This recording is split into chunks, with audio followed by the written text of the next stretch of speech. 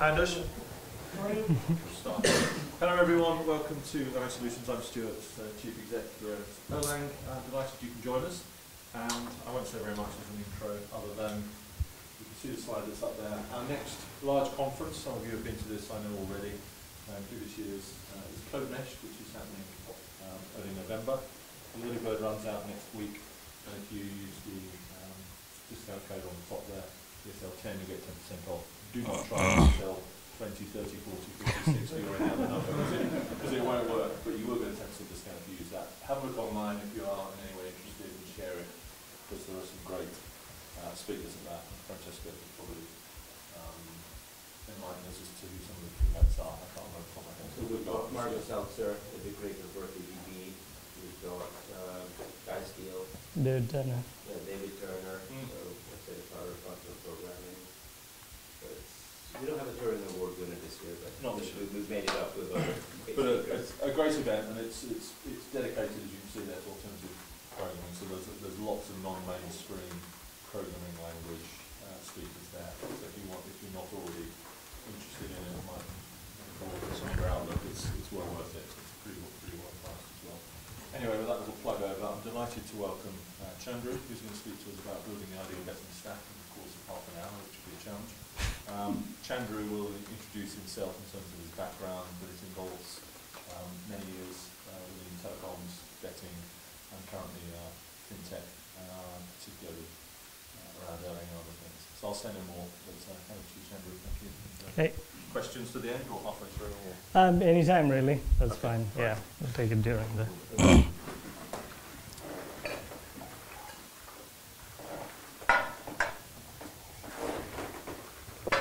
Hello, everyone. My name is Chandru. So, building an ideal betting stack. Basically, yes.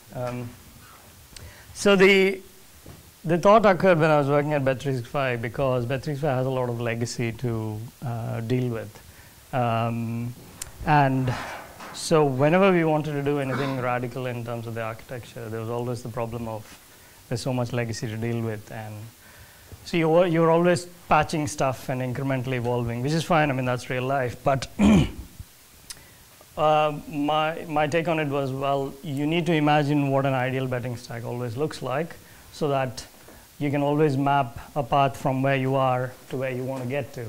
Now, the ideal betting stack is going to evolve as time goes by and new stuff comes onto the horizon. You've got new components available. But I think it's something which you need to constantly update and say, well, if I built it now from the ground up, this is what an ideal one would look like, so that at least you know where you have to get to from where you are.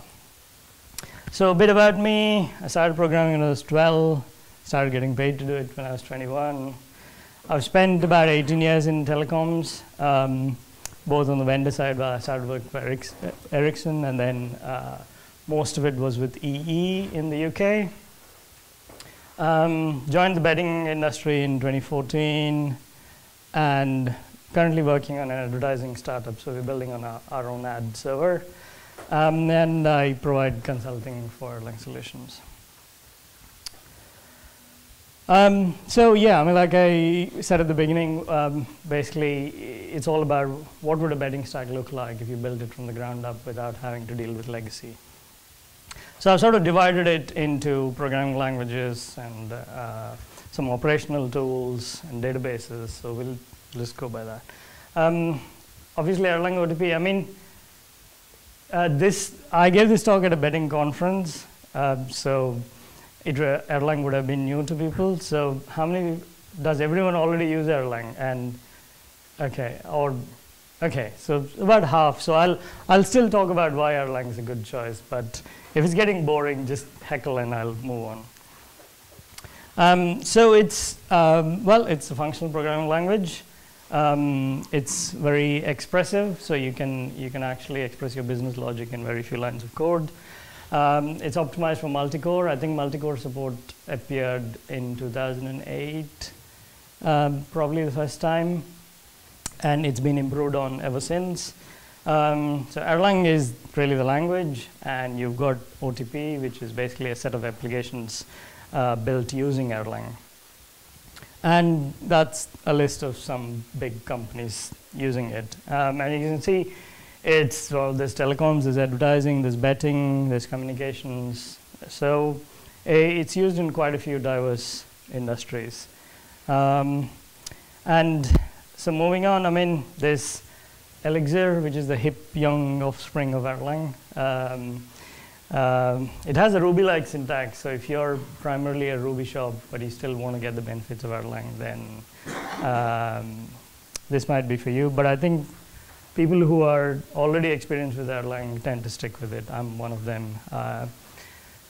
I've tried looking at Elixir somehow. I think somehow it's flipped around. I mean, previously when people used to complain about the syntax of Erlang, I used to say, well, what's the big deal? You know, it's just syntax, can you not learn it?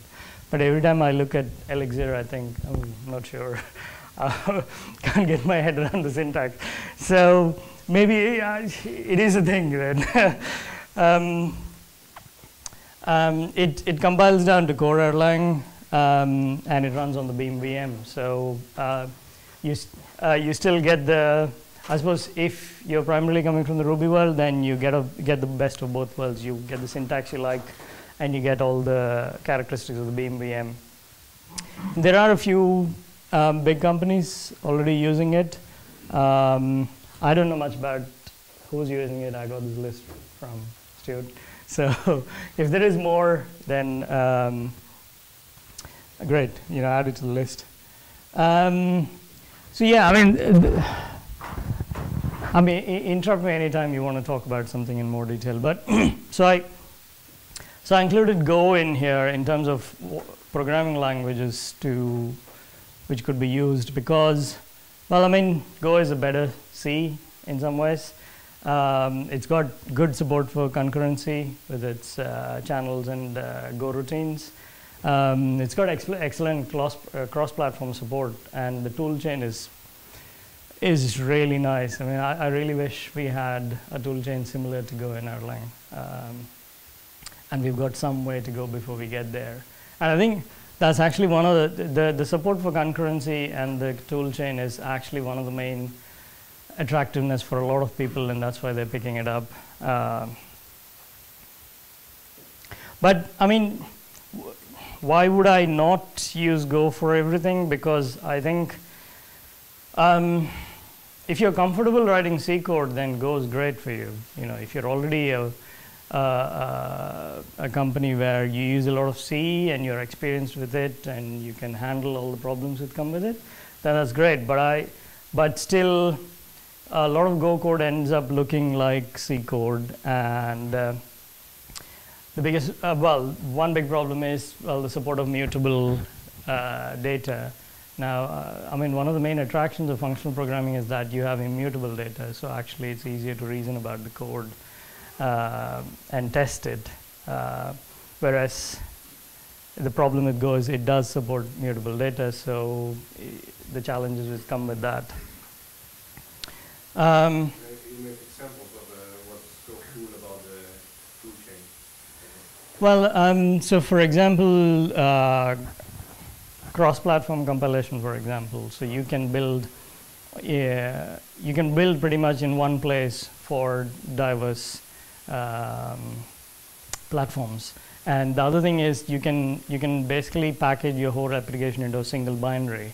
So actually shipping it across deployment is basically stick one binary and configure your initd or whatever, and then you're done. Whereas Erlang comes with a suitcase full of stuff, and you have to sort of, there is no easy way to deploy it. So that is the end. I mean, at Bet365, the gaming team tried to start using Erlang, and they were primarily developing on Windows, and yeah, so there was a huge step, learning curve involved in how the heck do I make all this work in Windows, and some of the adjacent decoding libraries for they were using NIFs, and well, okay, how do I build this on Windows now? I was not much help with them because I think the last time I wrote code on Windows was in 1997. So, It was just it's just a learning. Whereas with Go, you can build for Windows on a Linux machine, and it will build a single binary. So middleware. So again, this is basically stuff which you use to interconnect. So I had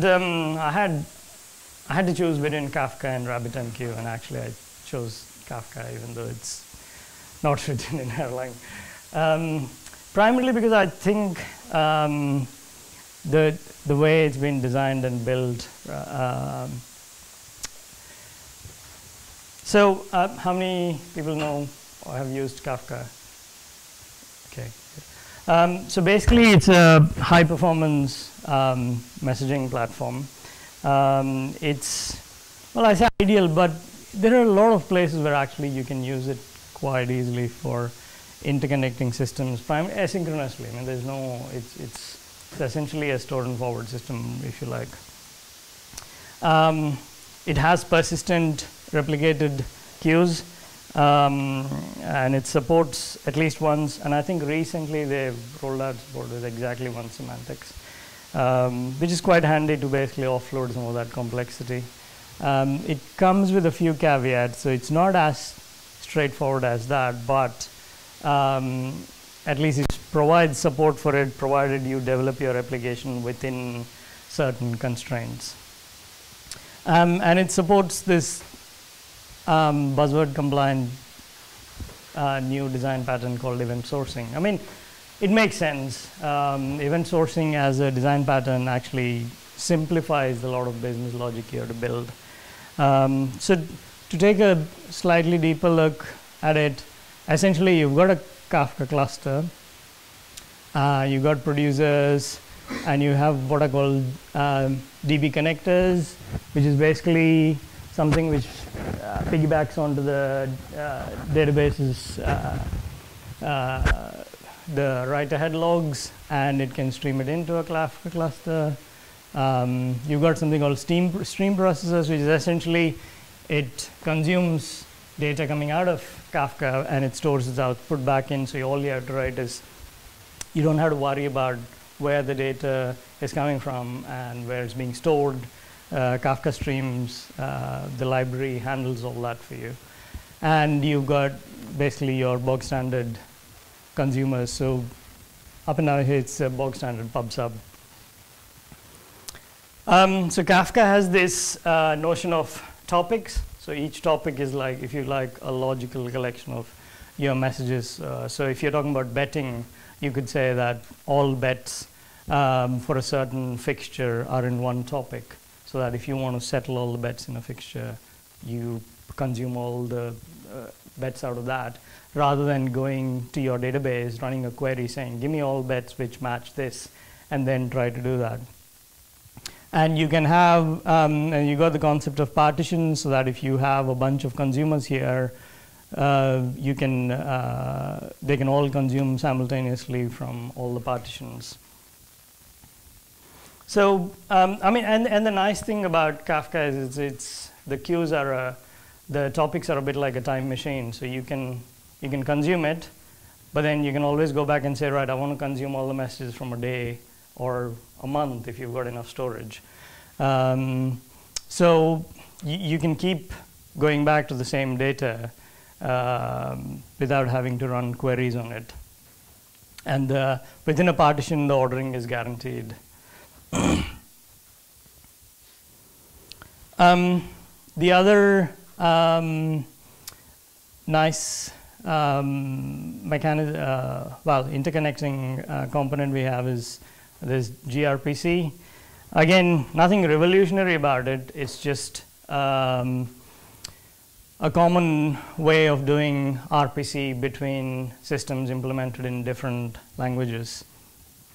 And with all these things, standardization is nice, and as long as we can all agree that, okay, we talk gRPC, then you can talk to a C++ service written in Ruby or Java, and interconnect them without having to. I mean, previously you could have done it with SOAP, or you can do it with REST using HTTP, but in both of them, the problem is the transmission of messages is not optimized. So gRPC uses a binary format, so it uses Google protocol buffers. So the messages are packed much more efficiently on the wire. Right.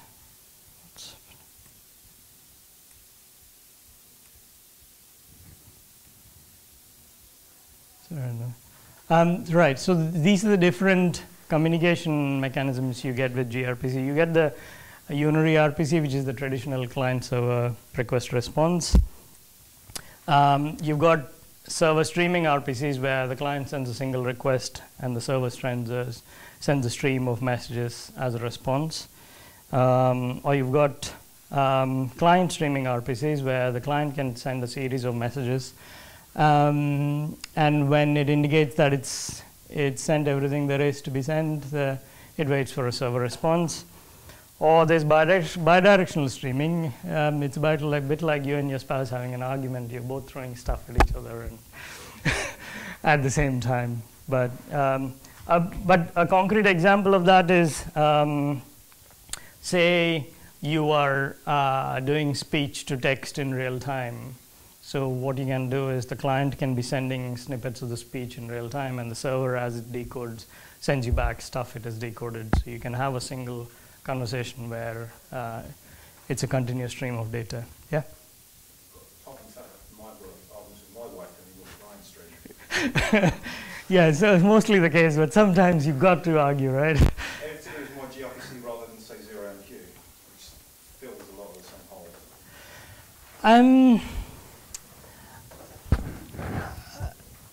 Any particular reason? I think really only because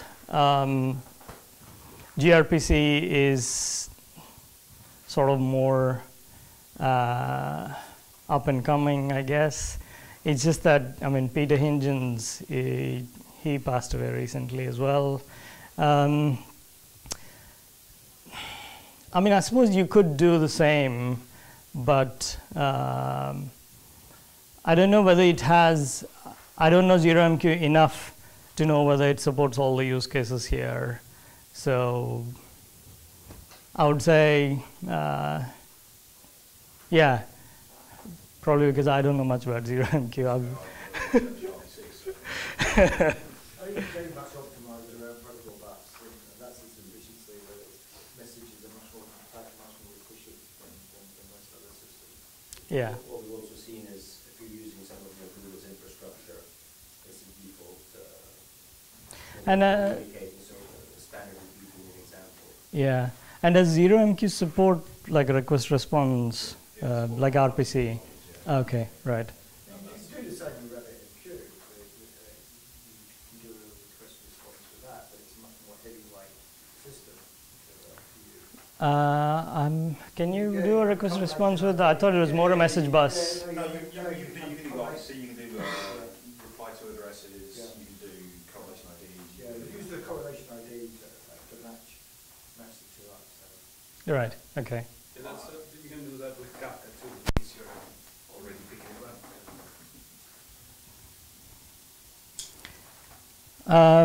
So from an operations point of view, so there's Prometheus, which is basically a monitoring and alerting system.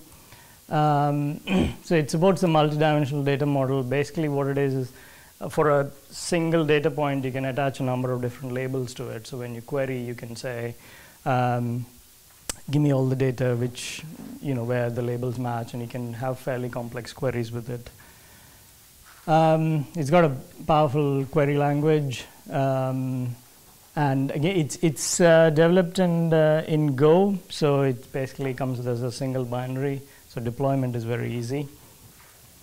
And its default model is pulling metrics rather than pushing, and it scales quite well with respect to pulling metrics from a lot of systems.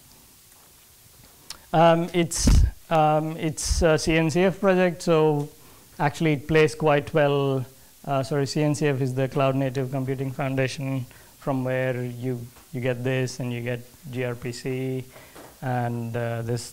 Yeah, I'll talk more about the future ones. But basically, the Cloud Native Forum is trying to build a set of technologies so that you can actually deploy systems easily in the cloud and you get all the good stuff easily without having to build it yourself. So this open tracing is basically an open standard for distributed tracing. Again, with all of these things, it's not that you can't do it yourself, but if you were doing everything yourself, then you can. But if you've got systems written in diverse languages and you want to integrate them, I think really all these things I'm putting out here are stuff which enables you to build systems in different languages and integrate them easily. So open tracing, again, is basically it's an open standard. So imagine, you've got quite a deep stack of requests coming into your system, and then it traverses multiple systems and a response goes back to the user. Now you want to know how how long a certain request is taking on each leg of the stack. I mean, if you didn't have open tracing and you wanted to build it, the logical way is, well, let each system emit an event saying, this is the correlation ID of the request I'm dealing with. I started here, I finished here, and let it traverse through. And that's pretty much really what open tracing is. It just defines the standard so that you don't have to argue about how to implement it. So there's an example of a request flowing from the client and a number of systems at the back being invoked.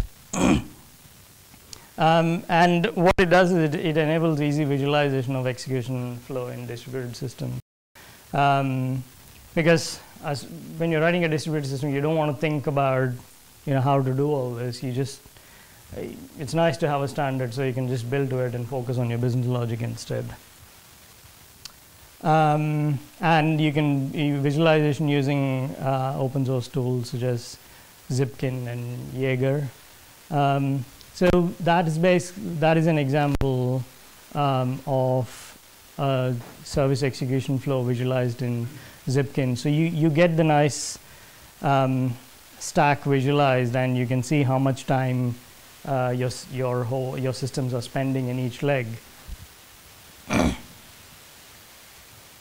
And actually and this is basically a competing visualization tool which Uber released called Jaeger, which does pretty much similar. It's quite similar to Zipkin, but what it also has is it has mechanisms for back pressure, so that if your systems are generating a lot of tracing traffic, it can basically push back and say, can you back off a bit? I can't deal with all this.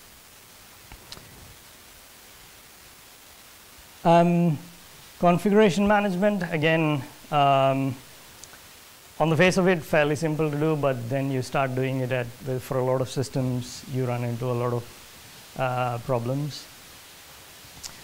So again, this is another CNCF project called etcd, which is a distributed key value store.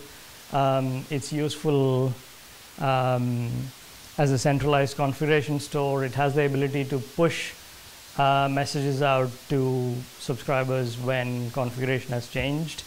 And what they basically also say is, I haven't used it for this, but you can use it to implement distributed coordination. But so, I mean, configuration is something we all deal with in different ways, and every language you use specifies a different way of how you can specify your configuration. I've pretty much used every different way of doing it, and eventually I've come to the conclusion that actually centralizing your configuration and let systems pull their configuration from a centralized store is a better way of managing it than having it in configuration files. Like, for example, in Erlang, You can put your configuration in sysconfig files, but then you have the problem of, right, I have a different sysconfig for all my various environments. I've got different configuration file for each node type I have, and just getting a sense of, well, is the configuration right across a cluster of systems? It's kind of hard to do. Whereas if you could centralize it within a data store like that, which has the ability to,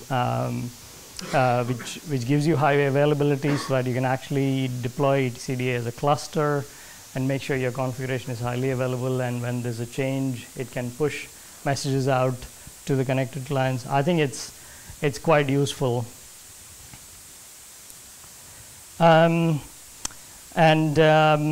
Databases, obviously the heart of most systems. So in terms of, well, SQL databases, you've got lots of choices, but I think in Postgres, maybe if I was building a betting stack today, I'd probably start with using Postgres for if I needed a SQL database. I mean, obviously it's got high performance and large install base, actively developed. I think recently Postgres 10 was released, license free, and you can easily find people who can help you with it as well. The next thing is React. How many people have worked with React? Right. It's a distributed NoSQL database. What it really gives you is various control levers so that you can trade off consistency for availability depending on your use case. So the classic example, it's based on the Amazon Dynamo paper, which came out a long time ago. The classic example is, well, if you're dealing with a shopping cart, then actually you want high availability and you don't really worry so much about consistency, because before a customer pays, they're always going to check, and if you've added a product twice, or if you put back a product in which they've removed previously, they probably won't be too upset about it because they're going to check anyway and remove it again.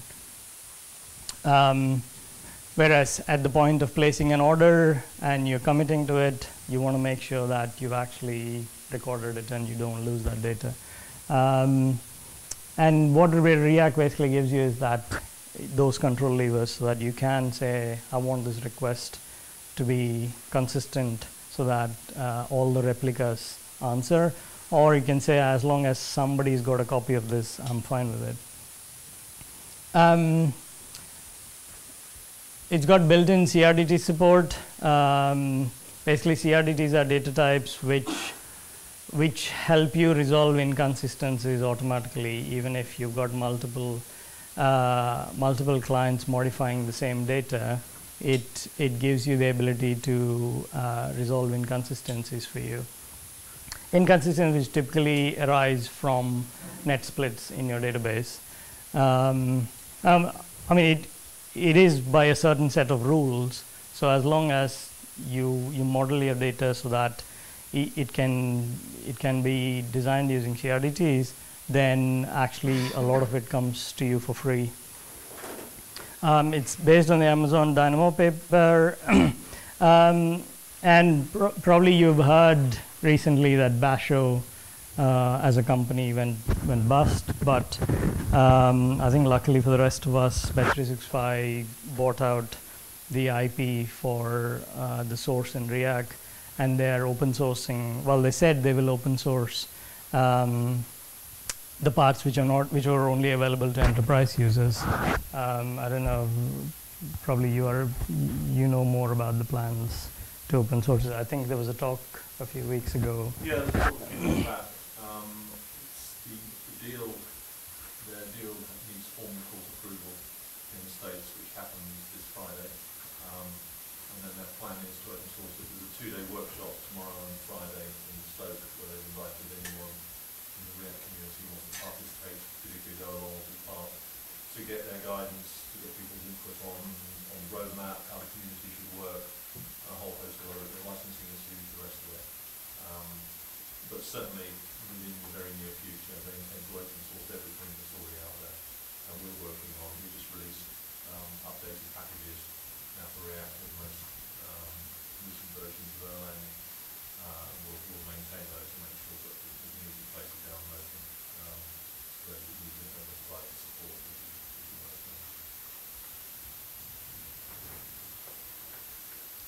on. Yeah, sorry.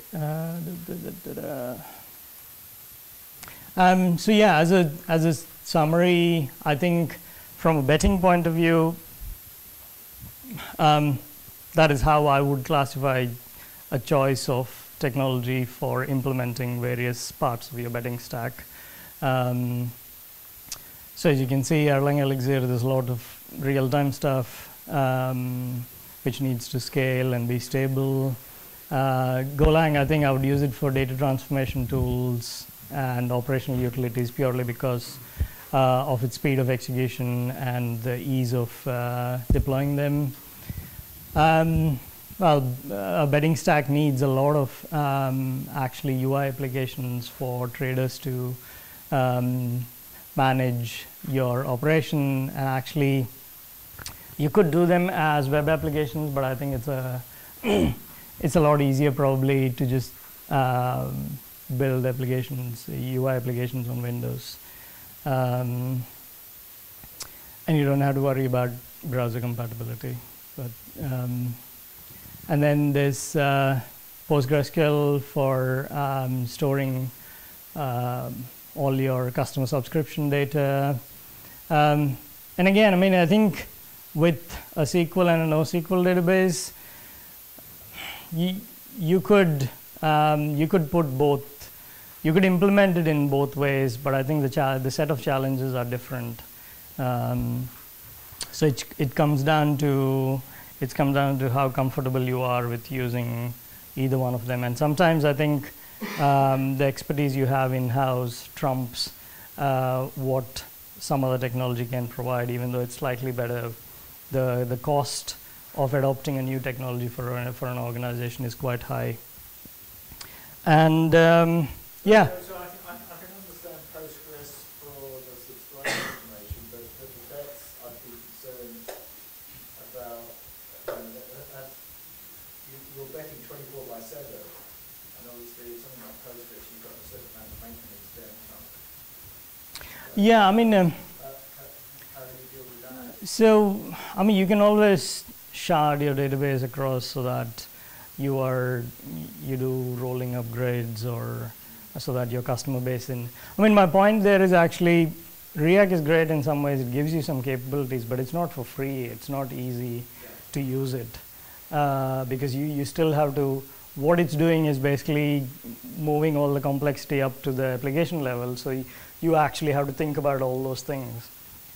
And at least having seen it in use in Bet365 successfully, they've used it successfully, but it's not by any means easy, both from a design and development point of view and an operation.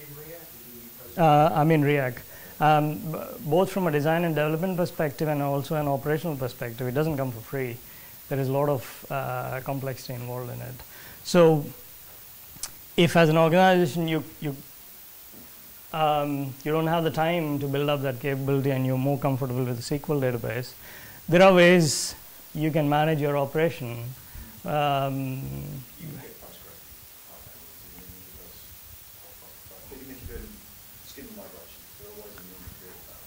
Yeah, it's just a different set of. It's a schema change. Schema changes are scary, but you can do them by layering views on top of schemas if it's like, or you do it by just running an n-1, looking both places. It's manageable. Yeah, I mean, it's from my point of view, you can do it in either one of them. It's just ultimately, I think a choice of technology isn't just about is it the best from an idealistic programmer point of view, but it's more what are the costs for me as an organization to actually adopt this. And sometimes if you pick something up like React but your entire development team knows nothing about either Erlang or the cap theorem or eventual consistency, then by the time you get to grips with it and launch a product, you're probably way behind the market. So you're better off sticking to something like that. It's Finish the company. I didn't see you mention the component. yeah, I deliberately stayed away from it because I just thought, actually, at least in my point of view, I think it's one of those things where, I don't know, it's probably heretical these days to say you can live without it. It's almost become, in some places, an end in itself rather than a means to an end. I think, yes, sure, it's there, and I can see the value of it in terms of having, you know, so that you don't have arguments about, well, it runs okay in development and it runs in UAT, why is it not running in production? And it gets you over those challenges, but I think it's probably not a necessary condition, I would say. You can live without it. Yeah. Yeah. So, but I actually wanted to make one announcement as part of this. I talked about gRPC earlier. gRPC has libraries for about 9 or 10 different languages. We've open sourced an application which provides gRPC both client and server support in Erlang. It's been open source for about a month or so now, but I thought I'll announce it officially. Yeah. Is that in GitHub? Yes. So I'm interested in a bit about kind of, because a lot of comparisons like that, they kind of conflate Erlang and Elixir as like being one thing.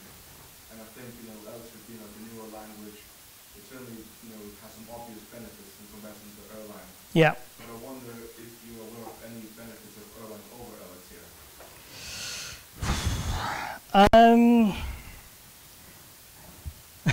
I'm biased in that because I've been using Erlang for a long time. I prefer the. Salaries on my 2 jobs today. I'm making them £6 grand a year more than evening. I think using Elixir, at some point you've got to use some Erlang, or at least some people in the team have got to be Erlang proficient, because you are going to mix Erlang code with Elixir code to the system. Yeah, see, my view is I think Erlang is a simpler language. If you've already learned Erlang, then stick with it. But I think for newbies, I think Elixir. Yeah, I mean, like I said, if you are Easier for them to learn. if you're heavily involved with Ruby, but you want the goodies of the Beam VM, actually Elixir is an easier probably adoption path for you. But Erlang, I think, is a simpler language, whereas Elixir has got a lot of. Once you've got over that initial learning curve, I think that's the trouble. Is that initial learning curve is very steep and it looks very difficult to use. But once you've done that, it becomes a really easy language to use. Yeah, and there's very little of the language, so you can learn the language quickly. But I think the bigger challenges you have in implementing a distributed system is actually getting your head around the challenges of dealing with concurrency. So I think, at least in my view, if the language is simple enough, then you can move on to the hard parts of actually now dealing with concurrency in a system, because that's never easy. But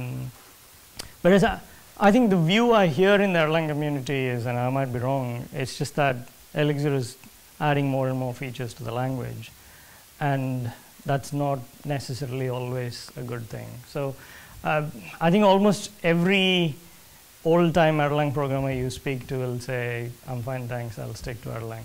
But I think Elixir is great in that it's attracting a new audience. Erlang was always seen as a bit old and stuffy and boring. And The one bit I'm really jealous of, Elixir has got better documentation, better tooling, it's got fewer commodity bastards on the nose. If I had to do our platform again, I would do an Elixir, but at the time we were doing it, Elixir was like 0.5, Mm. which was what I went with. yeah. But I would like to see some of that energy in main on Erlang rather than Elixir. Yeah, you're right. I mean, I would say the opposite. I like Erlang because it's less accessible. So there's like, you know, I won't see so many JavaScript developers using it. You know what I mean? I like, you know, the big tent fallacy. I don't want these retails coming in. That's my whole thing. Yeah, no. Yeah. So on your decision to choose the messaging was Kafka. So what was your priority? So my priorities with it actually was scalability and stability. And I've heard from several places that actually RabbitMQ suffers under load. And I can sort of relate to that because I must say I haven't encountered the stability issues, but I've heard from pretty reliable quarters that actually under load RabbitMQ builds up message queues. Stuff, so Yeah, and you've got to monitor that quite closely because you can lose a lot of messages when you've done manual restart. I mean, my We found Rabbit quite hard to manage from an operational point of view as well, because you've got to keep the whole cluster in sync and start upgrading it. You know. Yeah, and it. Which makes it really easy. Well, I mean, okay, you know, I take your point that.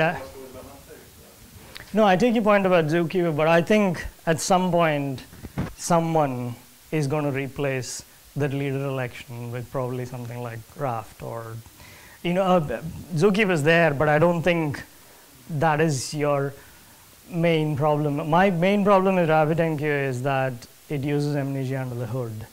And from a previous life, I know that Amnesia hits problems beyond a certain scale.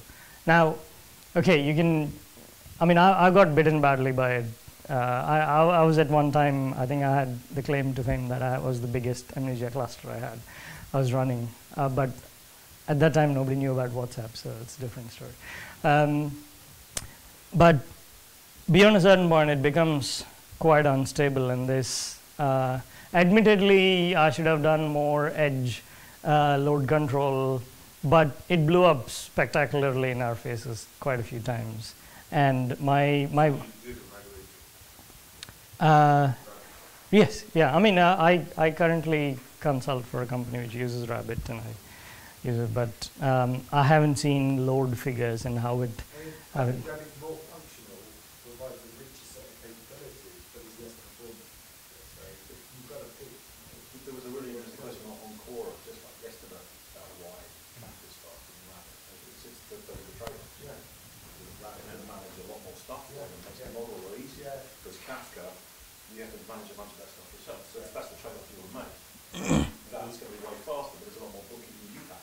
There was also a fairly recent and actually quite objective and balanced log on the Pivotal website. Yeah, yeah. Which was actually quite even-handed, I thought, as to the pros and cons of both, and recognised that they were excellent in different use cases. I mean, I think there are different use cases. This guy I was reading yesterday was at Clemens Vastis, the Microsoft guy, and so we picked the sort of Kafka-esque model for Azure IoT Cloud because it just scaled better to our needs. But if you want this with bells and whistles. Yeah, exactly. And this talk is from the perspective of a betting stack. And for a betting stack, I think really the use cases are more simple. It's just I've got a stream of data and I want to consume it as fast as I can. And I think there's a place for both. In our stack, we're currently using RabbitMQ for almost all of our message flows, but we're looking really chunk of it on the Kafka because we don't need those guarantees. yeah, yeah, And we get much more better performance. yeah. So, Yeah, but just to put your words on media to rest, it's just for the metadata. Yeah. So it's not for the messages itself. So those go to journalists and go straight to test. So it's not like all the problems you face with media are directly affecting the messages. Yeah, yeah, yeah. It's just routing people. except you can't find the messages, and that's not exist. Nah, but they do create a disk cluster. That's Yeah, I mean, and like I said, I personally haven't encountered the stability issues in RabbitMQ, but I'm putting two and two together in terms of I've heard from very reliable sources who have personally experienced the pain of unstable Rabbit clusters, and my own experience with Amnesia in terms of instability under load. So, like I said, this is an ideal vetting stack from my point of view. And I think if I needed a middleware component for a betting stack, I would put Kafka there. I think they're using 3.4 at the current customer. Yeah. Yeah, that's like an ancient version. 3.3. 3.3. Yeah. So there's a lot of problems. We're not that customer, but we are using 3.3. What's the current version? 3.612. So there's a lot of things. I'm not familiar with the clustering sound though. I mean, it's See, just a question on Kafka.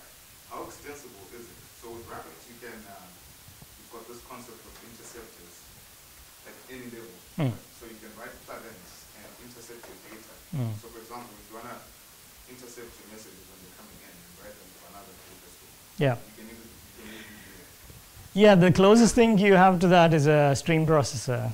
So basically, you consume from a topic, Yeah. you transform it, and you stick it back in another topic. So it's not the same thing, but that's the closest Kafka has. No, seriously, I'm not trying to. Sorry, worst case scenario is just go into Scala. Scala, isn't it? Yes, yeah. You just go in and plug in yourself inside. Yeah, I mean, it's not. I'm not saying Kafka is better than RabbitMQ in every way. It's just that knowing the kind of traffic flows in betting, I think, use Kafka over RabbitMQ. What sort of latency does Kafka give you? I mean, it very much depends on how fast you're able to consume it. And because you have the ability to have multiple consumers for the same topic, the latency very much depends on how fast are you able to consume it. So, I mean, people typically report they can consume millions of messages a second, but we are not operating Kafka at that scale. So, but that's never been our bottleneck.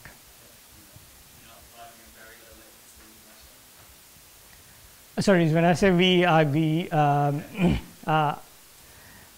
Bet365 was evaluating Kafka for their use, but not in traffic handling, but more traffic analysis, which is sort of out of the critical path. But we are using Kafka in our own product. Clarification question. Is this betting stack for standard, odds betting or is it spread betting? And do you see there's a difference in the in spread betting, you don't want to market match it and put on shenanigans like that, because the other one's just deriving odds. Okay. I mean, I've only worked with odds betting. I haven't worked with spread betting, so I can't really comment on that. But for odds betting, yeah. But you're also running cash out systems which have got to produce in real time any number of cash out positions as requested by punters. So if you want to cash out your bet halfway through a football match, Yeah. you've got to be able to serve every single customer an individual cash Yeah, out. but I mean, the idea of cashing out your bets is a new thing for because you've got to think of spread bet. So it seems to work quite well. This is a revenue bit. You've also got quite a lot of applications running in Erlang. Do you push all of the communication between them over gRPC or Kafka?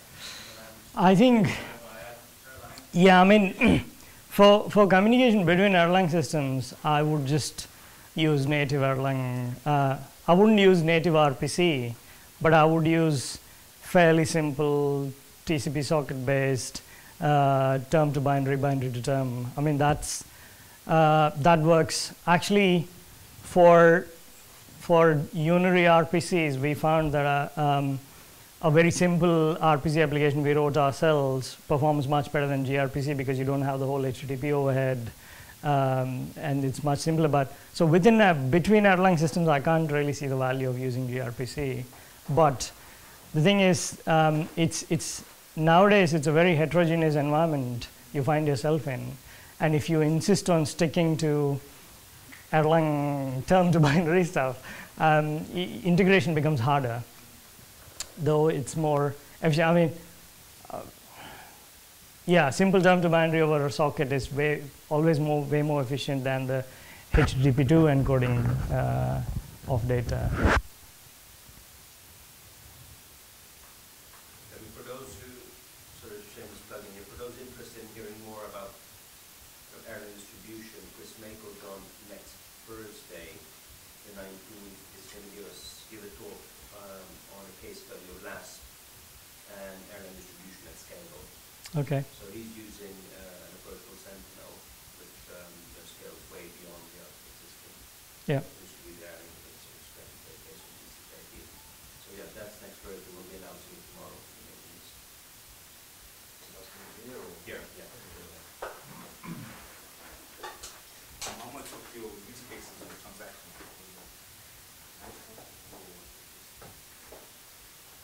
transactional? So specifically in what context? So are we talking about RabbitMQ as the cover? So even the way Yeah. So, I mean, so in the context of betting. Yeah. How much of it is transactional? Well, your bet placement is transactional. Your distribution of odds updates is